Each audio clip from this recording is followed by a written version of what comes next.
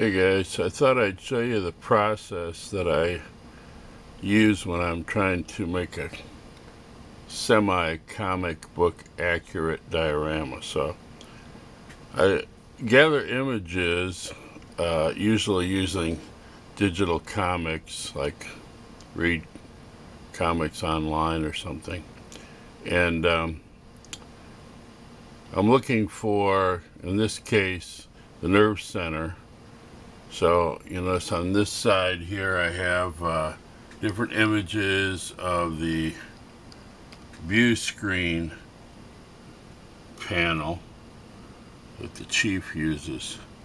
And if you look at the view screen panel, you notice there's an inconsistency, except in the fact that there's two readout dials. So you find all the inconsistencies and decide, gotta have those two dials, that's in every one, but then the rest is kind of optional. But on this side I have other computer panels. This is also the view screen, I think. Here's another inconsistency on how this computer panel looks. Usually has a hood. A couple of them have a hood over it. And this is so primitive because they actually have cards that come out with the answers on them.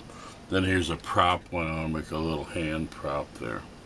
And this is a wide view of what they call the nerve center. And that's the diorama I'm going to be focusing on. Show you a few other pictures that are going on Deviantart. Here's a negative man with one of the cutouts. Another negative man with a cutout.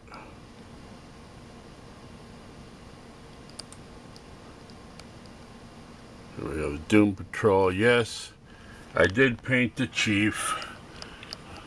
He had to have his red hair, and I gave him a fuller beard. I also fixed the wheelchair because I noticed in the original comic there was just like a bar, almost like a shopping cart bar on the back rather than the handles I had. So I fixed that.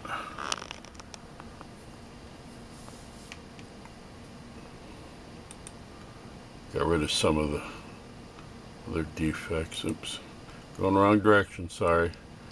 Then we got a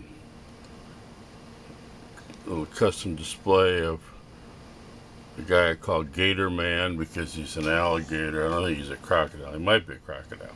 I don't know. Someone suggested Doc Croc, which actually is a better name than Gator-Man, but I already named him earlier, so. Oh man, I gotta get the direction here. Here we go. Come on, you can do it. And then I did some Wildcat with his motorcycle. This is a 4-inch figure. And this is the 6-inch figure. This cool Indian motorcycle. And that's what I have for you today. Not much. Just to show you a work in progress basically on the diorama. Gathering up materials and gonna start putting it together soon. Hope you liked it, and I am out.